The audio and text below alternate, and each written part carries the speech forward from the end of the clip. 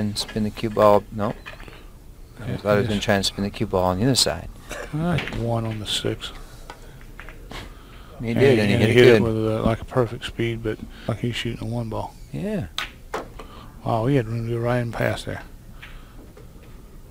That's another thing, you know, from, no, he I must just go. forced it over. He's got room at the combo. It looks that way, doesn't it?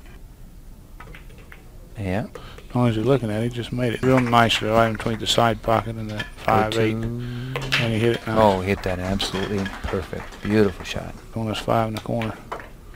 Draw back a little bit for the 8. Mm-hmm. Little angle going down to the 9. And Efren wins the 5th game and now leads the match 4 games to 1.